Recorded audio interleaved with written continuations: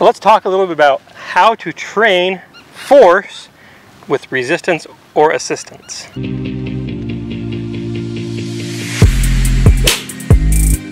Okay, Milo, resistance or assistance? So, kind of two trains of thoughts on this subject throughout the history of golf, really, right? Mm-hmm. If we start as simple with something like a ball you put between your arms, right?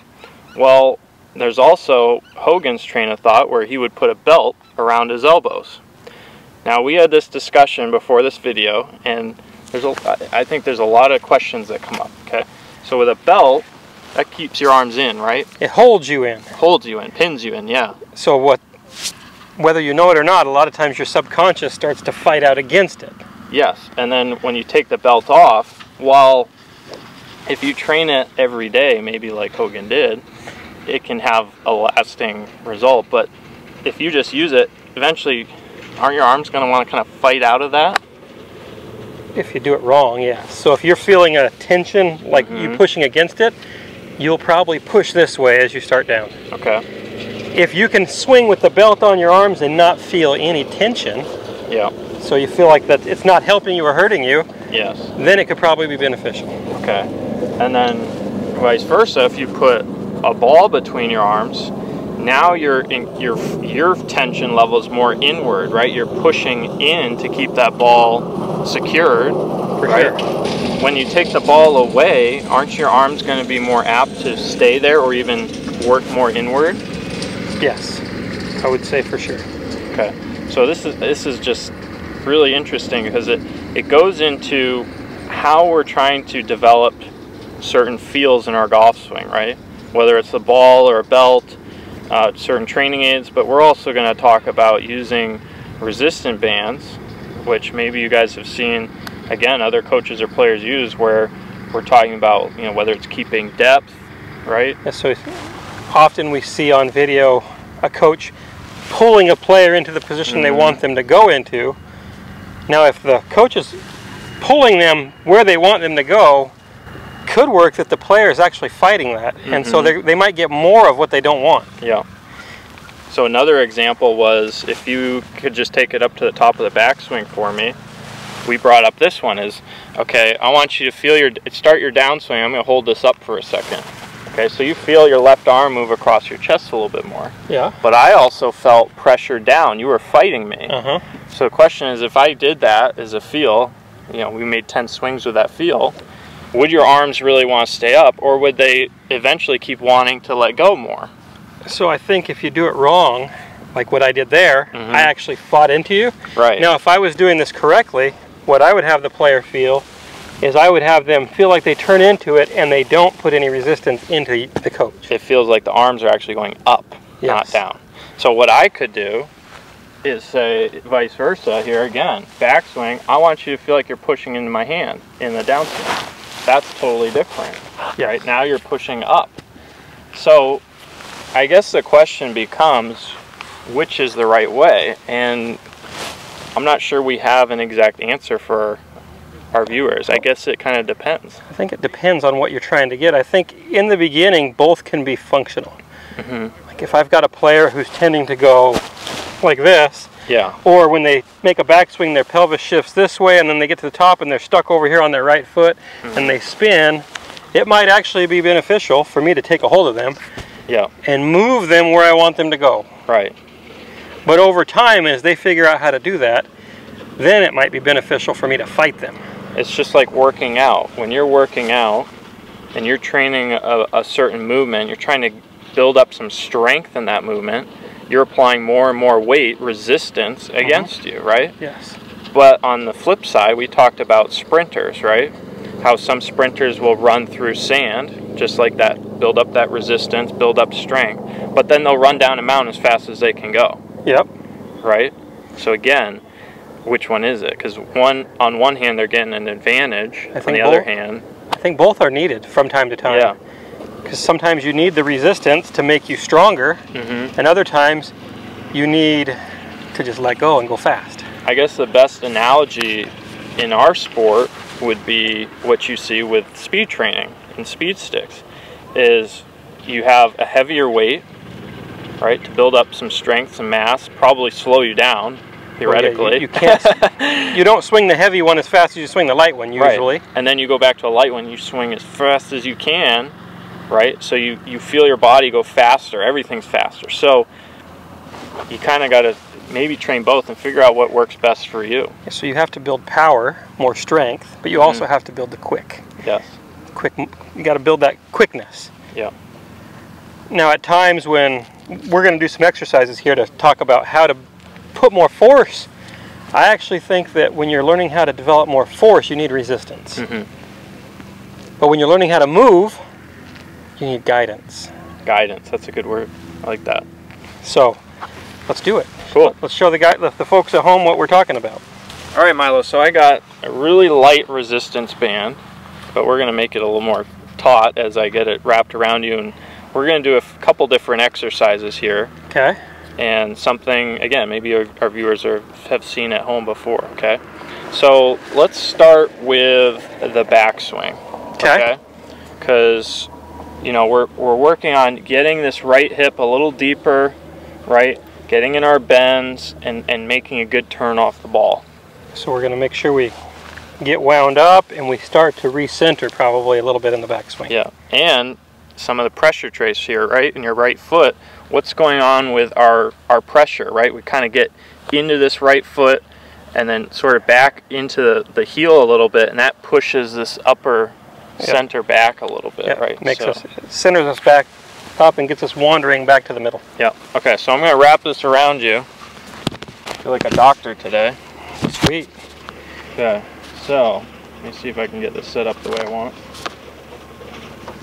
So you can see I brought the one handle through the other, and I'm actually going to get, feel all right to you? Yep.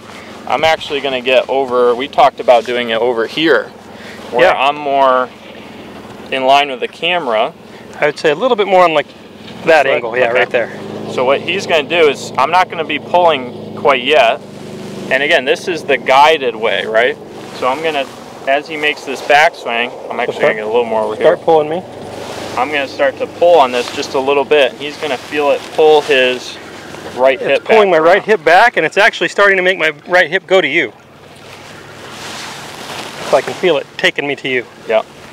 So the question becomes, if we did this for a long period of time, would you actually fight that more, maybe sway more?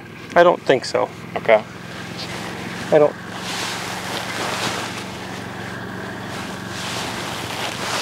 don't think I would. So what else are you feeling here when I do this? I'm feeling a bigger wind up than I normally would get. So my right hip feels like it's getting more around. Yeah. Pressure's going into the inside of my right foot. And I feel like it's, when you put that force on me, it's recentering me back to the middle pretty early. Pretty early. Okay. So for someone who's really struggling with a sway or slide off the ball, this might be a good feel. Yeah, for sure. Okay. So let's go the opposite side now. Let's do one on impact, or clearing the lead side through the hitting area. So you good? Yep. Does that feel like my force vector's in the right place? Yeah, it's pulling me right. It's pulling that left hip back around like that. Yep. So I'm not pulling very hard, but it's helping him feel the sensation. Wouldn't you say? Yeah. So it's kind of the guidance I was talking about earlier. This is a little guidance on how to move. Yeah. Is it going to make me faster? Maybe not. Yeah. Now let's talk a little bit about. Well, let's talk about the opposite. What if I was pulling you in the opposite direction, right? So let's say, let's go this way this time. So again, let's do impact, okay? So on that one, I just pulled you that way to help clear your lead side. Okay. Now I'm gonna fight you.